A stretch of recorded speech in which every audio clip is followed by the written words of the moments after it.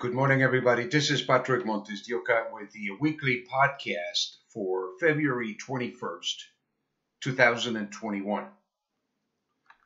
Silver, leading the way up. You can only suppress the intrinsic value of an asset for so long. The pressure builds up.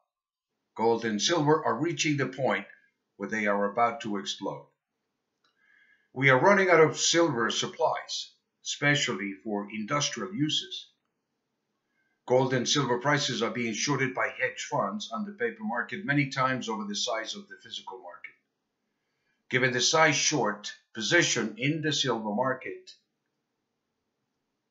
the Reddit crowd appears to be testing the new lows and getting on the long side of silver against the short sellers with this massive short position in the silver market.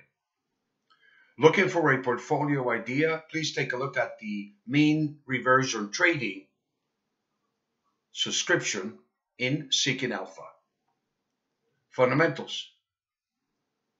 We are still having issues with unemployment, U.S. economic data that was supportive for gold, but negative for industrial metals demand and silver prices, including the unexpected 13,000 increase in U.S. weekly initial unemployment claims to a 4-week high of 861,000, showing a weaker labor market than expectations of a decline to 773,000.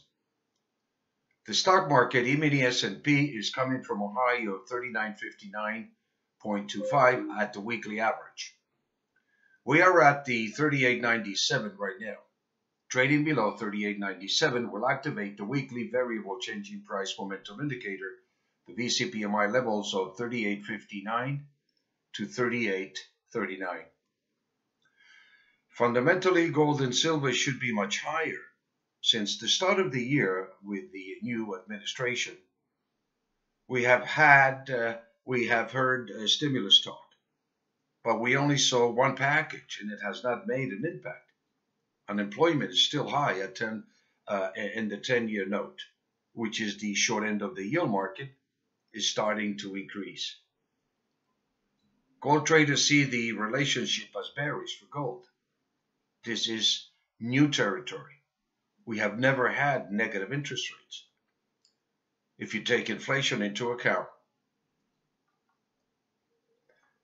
Europe is lowering interest rates as low as possible. Commitments of traders report show that there is a large number of positions shorting gold and silver.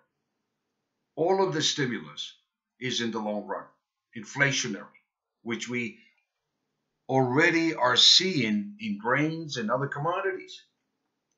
Soybeans are at 14.36, wheat is at 6.93. This is just the beginning. Main Street has yet to be affected by the increase in the prices in the food sector. Crude oil is at $60 a barrel, up from minus $37 last year. We are up more than $90 a barrel from the lows. Therefore, it's an anomaly between the physical and paper markets in gold and silver. This is similar to what happened in March 2020 when gold imploded from 1,700 to 1,450 in about 30 days. Then the Fed announced that they would provide unlimited amounts of quantitative easing.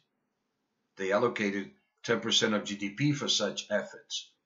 The market discounted this and assumed that all of the stimulus would be highly inflationary for the US dollar. We have been exporting inflation to the world since 1971 when we went off the gold standard. This rally that we saw in gold anticipated the potential damage that we are going to see. We are seeing an ongoing battle between the US dollar and gold, which is the other side of the US dollar.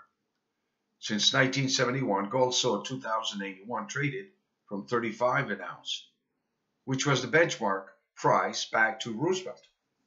Since 1971, the US dollar has collapsed more than 90% in value against gold.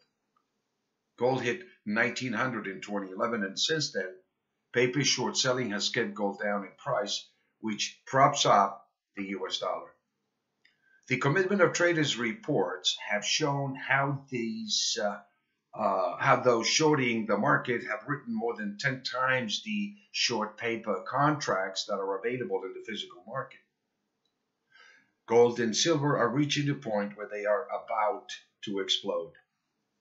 We are running out of silver supply, especially for industrial uses. In March, we were low on supplies, and the physical market included about $80 premium for gold and silver over the paper price. In the past, the futures markets led the weighing price.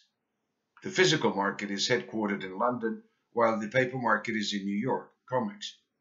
The commitment of traders shows that there are still massive short positions in precious metals in the COMEX exchange, which exceeds $38 billion, which has kept the price down. The current environment is similar to the 1970s, when we saw interest rates hit 14% and gold rallied from $130 up to $800 or $900 in 1981. Interest rates can go up as well as the price of gold in an inflationary environment, which is where we are heading. Food and energy, if added to inflation rates, means that inflation is already running at about 10%. The Fed argues that such an effect would be temporary. The government does not include food and energy prices in their inflation rate, which is a way to hide the real inflation rate. Not counting soybeans means that you are not counting a commodity that drives the food industry, while not counting crude oil is ridiculous, given its oil role in the economy.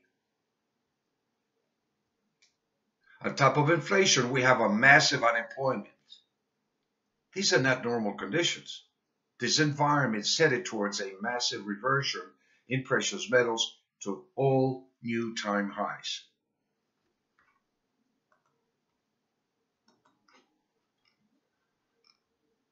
In gold, we have been trading above the average monthly price.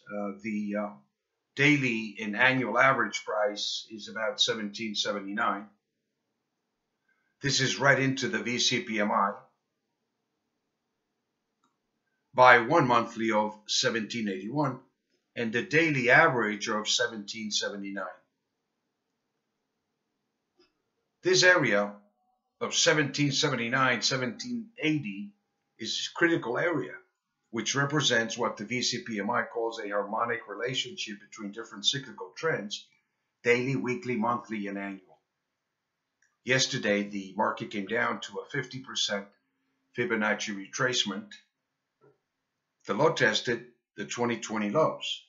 The market is at a critical pivot point related to the Fibonacci retracement, which is into the buy trigger point of 1763.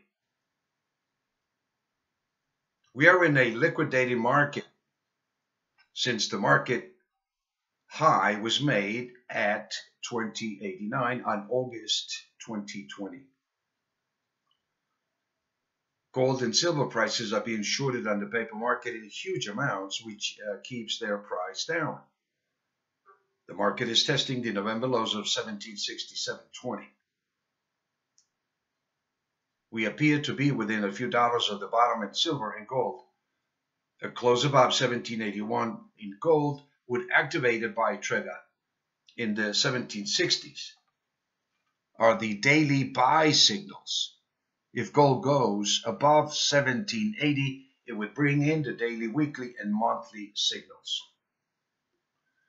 Given the massive short position in the silver market, the Reddit crowds appears to be testing the new lows and getting on the long side of silver against the short sellers on Wall Street. It's just a matter of time. We see a tremendous strength of these new buyers. For silver, a close about 27.08 will activate a day buy trigger.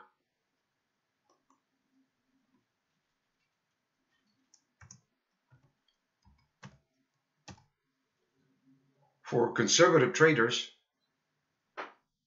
you can use 27.08 as a protective stop, while aggressive traders can use a maximum dollar stop based on the amount you can afford to lose. The third option is to get out of at the end of the day if you're day trading. Silver is showing us that all of the sentiment that drove the price down has reached a point where buyers are likely to come into the market. The daily buy to level is at around 26.71 and the weekly is at 22.76, which are harmonic relationship between the different time cycles. In this area, do not sell. Look for a washout to 26.71, where a reversion is likely to occur, or a close above 27.08. There is a 90-95% probability that buyers will come into the market at these levels. You can day trade based on these levels or add to your long-term positions.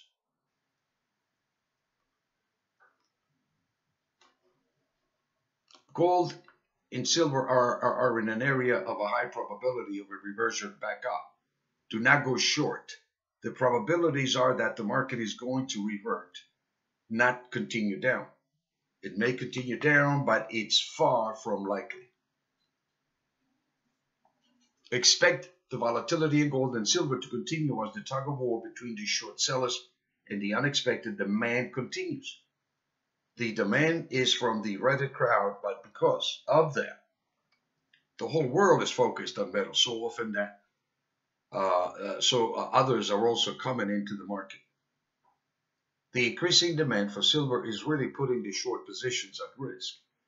The London Exchange has hardly any physical availability.